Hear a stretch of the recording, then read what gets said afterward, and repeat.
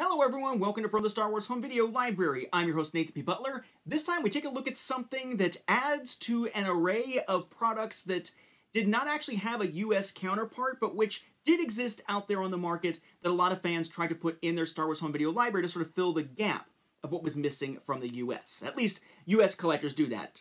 A lot of collectors around the world had real items to put into their collections. You may recall that we have looked in the past at a UK VHS release of Revenge of the Sith. We saw a Japanese rental VHS version of Revenge of the Sith. And we saw Sithin Gusto, probably my favorite named version of Revenge of the Sith, coming out of Finland. So we know that there were VHS releases of Revenge of the Sith out there on the global market, but the US didn't get one. A lot of times fans will try to hunt down ones that fit best in their collection, whether it's the English language cover here, getting the one from the UK, maybe they're going to get one from Japan that matches some Japanese ones in their collection perhaps, or even other languages like from Finland. However, one we have not seen is one that would be a complement or a counterpart to another item we have seen. In the not-so-distant past, we looked at this.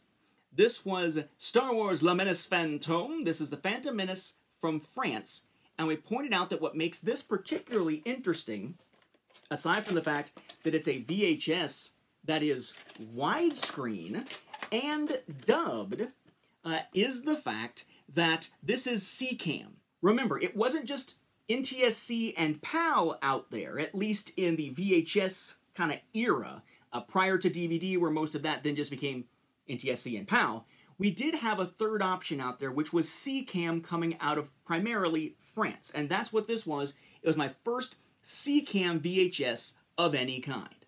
Well, it turns out that yes, like some other parts of Europe, France also got its own release of Revenge of the Sith on VHS in SECAM format and following in the pattern of the Phantom Menace in widescreen in a package that looks more full screen, frankly, and dubbed in French rather than having just French subtitles. This is something that just recently entered my collection thanks to Damien Vavou-Castain. If I'm saying your name correctly, I bet you I just butchered at least the second two. But thank you, Damien, for sending this my way from actually over in France. What we're looking at here is that VHS release. There's a black clamshell case here, so no top or bottom or side, obviously. We do have a spine over here. Star Wars 3, the title La Revanche des Sith, I think, des Sith.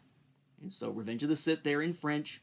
Notice the art here in that full screen type of format, at least compared to, say, the Phantom Menace, right, where instead of stretching, it's the rectangle with everything sort of bordered inside. And your THX information down here. On the spine, 20th Century Fox Home Entertainment there. In English, the French episode title, Star Wars with the 3, as on the front in English. Classic image there, THX, Lucasfilm, and then way down at the bottom, you've got your product number down there. Then on the back, French tagline and text with images similar to what we've seen in other regions here. Okay. Down at the bottom, hard to see, I'll put it up there again in a second. You have cast crew information that is in English, in this case, Lucasfilm, Dolby Surround, the website address, and some other logos. It does note that it is Dolby Surround in French dubbed. It notes the 2.35 or widescreen format and whatnot in the duration. It also has a little note there that it's not for rental. Kind of hard to see there just because of the gold color, the dark gold against that black background and the reflection from the fact that it is a clamshell case, so it does have that cover on it. Then inside, before you even get to the cassette, there is an advertisement in there. And so that is for, I guess, Lucasfilm Magazine, or essentially their equivalent, I suppose, of Star Wars Insider. Okay, all in French.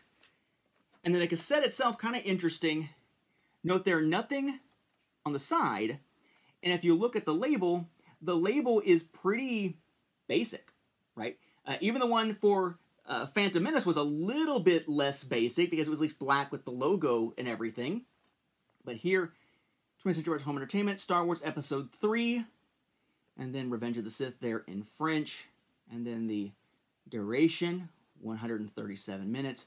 Copyright information down at the bottom, of course, in French as well. Now, one thing I would note here, in case you are eagle-eyed and spotted it, I doubt it, he did a pretty good job of getting this cleaned up, though I may still clean it up a bit more myself or have it professionally done before I actually stick it with my main collection as opposed to baggied and off to the side. There is a little bit of mold there on the cassette. That is something I haven't really talked about on the show.